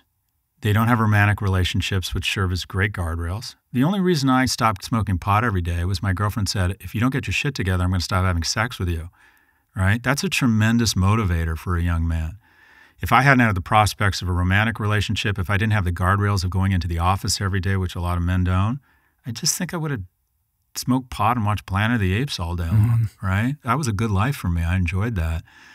So many men have now sequestered from people and guardrails to this mix of algorithms and screens that they're becoming very lonely.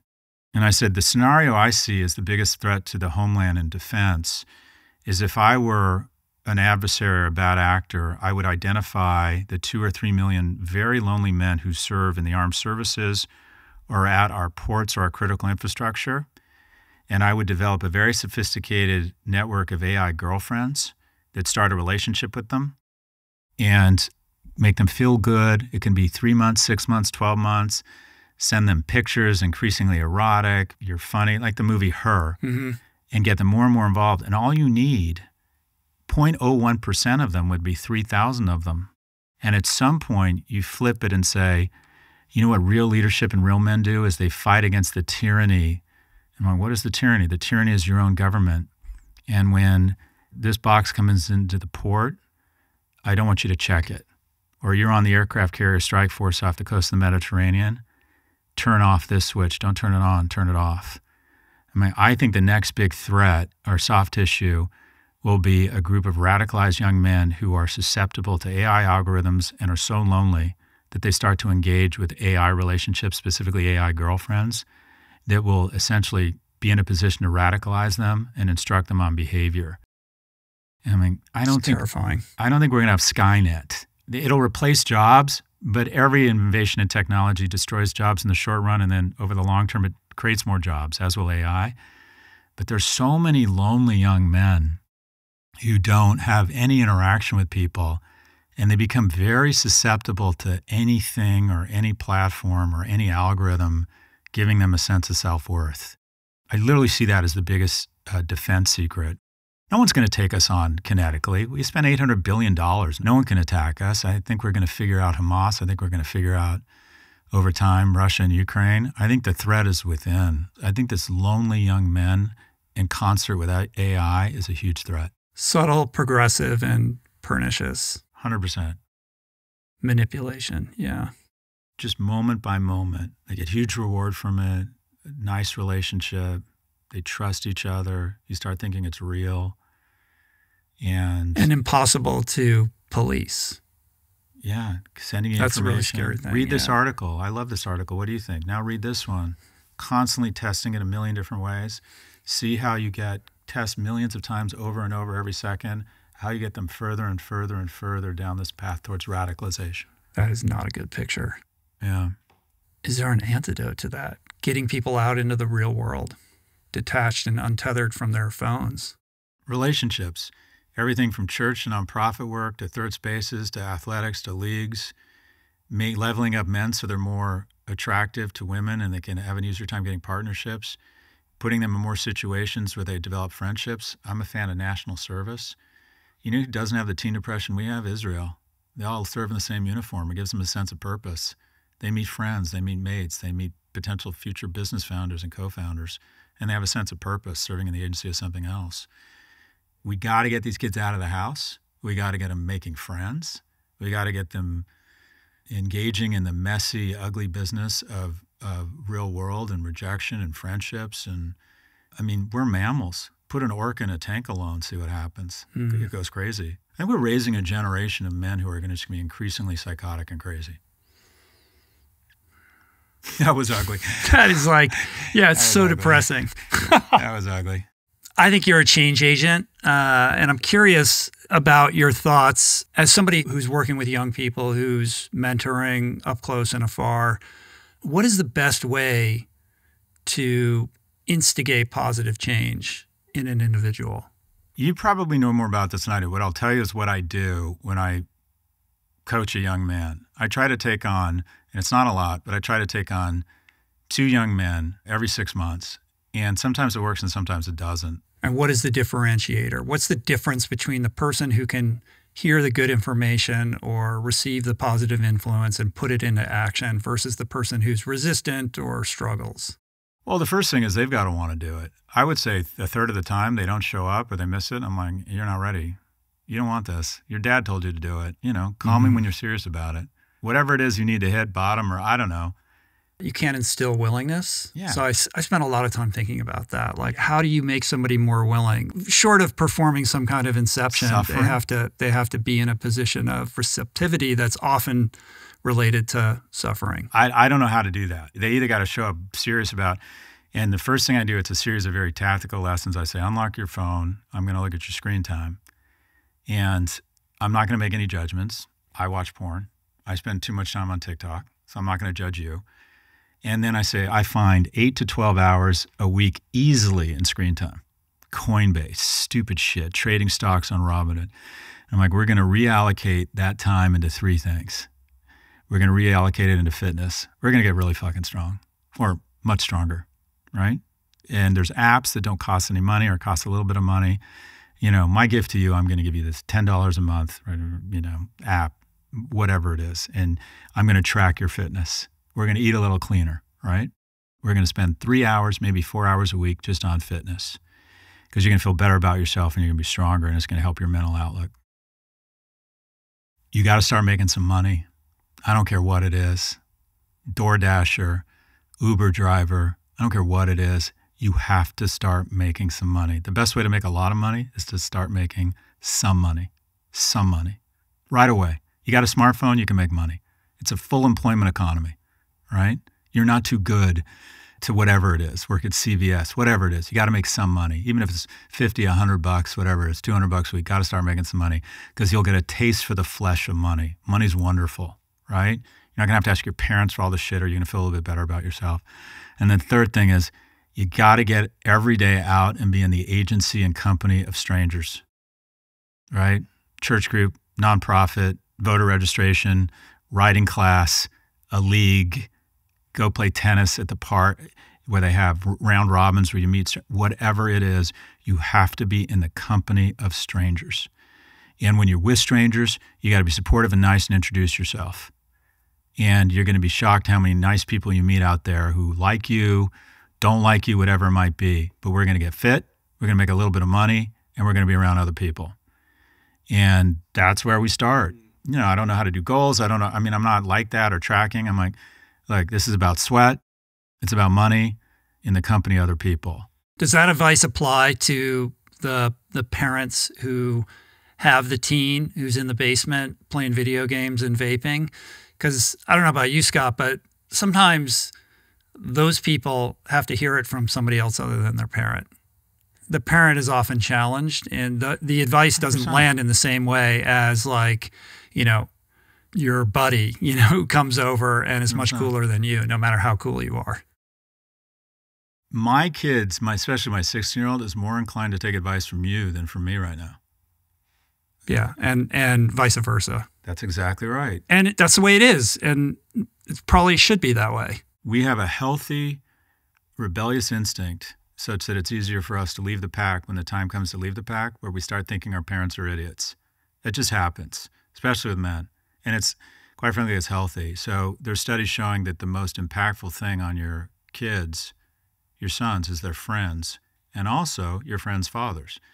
And not what you say, but how you model it. What I figured out is once boys kind of hit 13, they don't listen to anything you say. The best you can do is model. Mm-hmm. I try to get my kids to be, you know, good manners. So I'm really conscious of my table manners when I'm around my boys. The first thing when visitors show up, I run out to the car and I grab their luggage and I ask them to help me. I think you got to model it, but there's what you're saying is a proven phenomena. Mm-hmm. Boys are much more inclined to listen to their friends and their friends' dads and parents than you. So just trying to surround them with good, positive role models. And also, my 16-year-old said we have this friend, Tom Clark. He said, I just love Tom. He's the coolest guy. And immediately I just got a little jealous and a little upset. And then I thought, you know, we should really vacation with that family because he's a good man. He's a good role model. He knows my son likes him. And he's going to have an easier time getting through to him on important things. Mm-hmm. So, and also I think with parents, what I tell parents when they reach out, I'm like, forgive yourself. What I found is that if you want to believe in nature over nurture, just have 2 kids. You know, I don't know how yours are. Mine, the only thing I know about having a second kid is you know it's going to be totally different. Yeah, you realize they come out who they are. Oh my gosh. And you guide and put the guardrails up and, you know, try to exert a good influence on them. But they pretty much come out in a certain way baked, and that's not going to change. Well, like Michelle Obama said, they come to you, and the best description I've heard is, you're not an engineer. You don't engineer the sheep. You're a herder. You get to decide where they graze. You can point them in a direction. You get to decide what they eat. But the sheep comes to you. I mean, my 16-year-old, when he was a kid, he would come into my room in the morning and he would say, dressed, say, Dad, let's make a plan. I was like, okay, where are the cameras? It was like something out of a Hallmark channel. Easy, nice, sweet. My younger one is a terrorist, constantly assessing the household for vulnerability so he can strike when we're at our weakest. He is just a terror. But at the same time, it's like owning a stock. The lows are lower, a volatile stock, but the highs are higher. He is so funny, so crazy, so bold and with his emotions and so loving. They're just different people. And we just haven't treated them that much differently. Mm-hmm. So when one of them isn't doing well, and it's hard to tell your partner this, or what I tell the parents is, forgive yourself because, yeah, you're important and you can shape stuff, but, you know, the only thing I found with my boys, you give them the advice you can, you give them the help you can, but the only thing that's really fixed any real problems they faced is time. And I just see it brings the house down when kids aren't doing well. It just brings the house down. And it's like the parents don't know what to do. They're beside themselves. And the first thing I say, I have a couple of friends who are really struggling with their kids. I'm like, first thing, you got to forgive yourself. You're doing your best. You're a good person. You're doing your best. It's tough. When the kid is struggling, it's really hard to think about anything else. Brings the house down. Yeah. You're so good on tech and your kind of predictions and your 10,000-foot view on, trends. I would be remiss in not asking a question that I'm personally invested in, which is, how do you see the current and future state of podcasting? Like, what's your sense of what this ecosystem is kind of all about right now, and where is it heading in a way that maybe is counterintuitive? I don't know if it's counterintuitive, but podcasting sort of, in many ways, represents where America's headed in a bit of a negative way, in that its income inequality gone crazy. There's 1.7 million podcasts. I would bet the top 500 do 98% of the revenue and 120% of the profits. Yeah, I would think it might even be more skewed than that. Yeah. Well, Joe Rogan does 190 million downloads. He's number one. And a really good podcast in the top 100 does 2 or 3 million. I mean, it just drops off a cliff. Yeah. And then, I would bet 99.9% of podcasts are not self-sustaining. So, I mean, do as I say, not as I do. Going into podcasting, get psychic reward for it. Use it to market something else. But to think you're going to make a living in podcasting, just be clear that you better be in the top 0.01%, because it's very difficult. It's a small business. A successful podcast does several million in revenue, but it's a very profitable business once you get to that point. And the thing is, a medium, it's not only growing, but its CPMs are going up, because the thing about the medium is the message. Like, I can tell how someone has been introduced to me based on the way they behave. If someone high fives me, I know they've seen a video. If someone comes up and wants to have, or sends me a really long email, or they come up and they hold my hands and they look into my eyes, I know they've read something I've written that hasn't resonated. When someone comes up to me, I'm curious if this happens to you, and they start speaking to you as if you know them, oh, it's a podcast. And they'll say, oftentimes, like, oh, you don't know me. Because you're in their ears, you're physically in their ears, typically when they're doing something intimate, walking their dog, hanging out with their spouse, making breakfast, they feel like they're your friend. And that's the most rewarding thing about podcasting, is you just have friends everywhere. Yeah, it's a parasocial relationship, and it's very intimate, and there's a sense of trust and friendship, even if it's imagined, that is projected onto you. So I have that experience a lot, and it's very gratifying, because it's like, you do know me. I'm showing up as who I am. It's wonderful. I think it's fantastic, and I think it makes it a very unique form of infotainment, right? It's portable. You can do something else while you're doing it. And the intimacy and the trust that's built with the host, I think, is also something that's tremendously unique in the media landscape, that I'm not sure the kind of advertising landscape around podcasting has fully acknowledged or recognized. It's very different. Like, when Tom Brokaw is delivering the news and then they cut to an ad, he's not endorsing the product.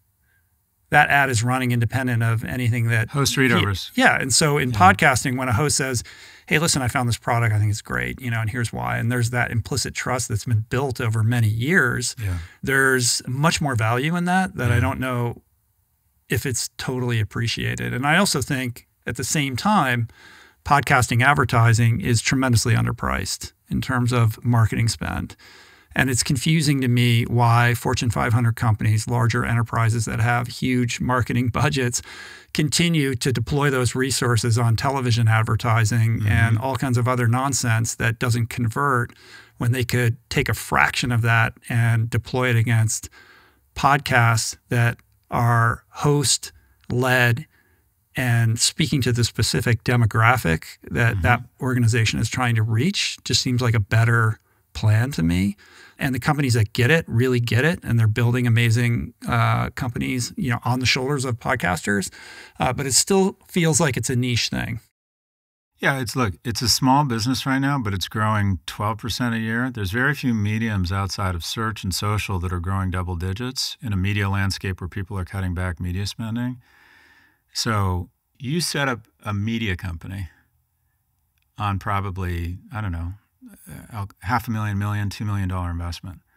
For you to set up a TV show or a TV station or a music label, you have been able to set up a media company at a fairly And you could probably pay as you go and invest as you go. Yeah, I mean, I've been doing this for 11 years. You know, so started you're one off of the original gangsters. Yeah, I mean, I've been doing it a long time, and it was just, you know, me and my stepson, you know, running the whole thing. It wasn't like this out of the gate. Like, this just happened very incrementally over time. But you have, traditionally in media, you just couldn't do that. You didn't have access. You couldn't be on ABC. I mean, there was like 3 channels. Or to start a newspaper or to start a magazine took just so much money, took so much. So I do think that if you're really good at what you do, I write books, that shit's hard. Podcasting, I mean, this is what, you've surrounded yourself with smart people and you're creating a thick layer of innovation on top of it. But this is just you being you. You're a naturally curious guy and you respond authentically. And you make money doing that? You make money doing that? Yeah. Now you know why I'm waiting for someone to break the door down and tell me to step away from the microphone. That's just a gift, right? Yeah, it's an incredible gift. Incredible. Changed my life. It's changed yours. It's pretty cool. Yeah. Well, I appreciate you, man. I got to let you go, but I think you're a real service. You know, I think your message is really important, and there are so many people who are in need of good advice and solid mentorship. And the fact that you do that digitally and in person with the clarity of thought and in this mission-based way that you do it, I think is really worthy of note. And I just want you to know that, like, I acknowledge you for that, and I'm at your service. I think it's a fantastic thing. So wind in your sails, my friend. That means a lot coming from you. I feel the same way. I started looking at your stuff. I think that especially you're impacting people when they really need it. And I mean, let's just take a moment to, you know, just realize how just ridiculously fucking lucky we are, you know, to get to do this kind of thing and make some money at it. It's very rewarding. And just hearing you talk about it, it makes me reflect on, you know, my blessings. That's a nice moment. So anyways, thanks and congrats on your success. Yeah, thanks, man. Come back and talk to me again sometime. Will do. All right. Have fun with Bill Maher. Well, yeah, there you go. Cheers. Peace. Thanks, man. That's it for today. Thank you for listening. I truly hope you enjoyed the conversation.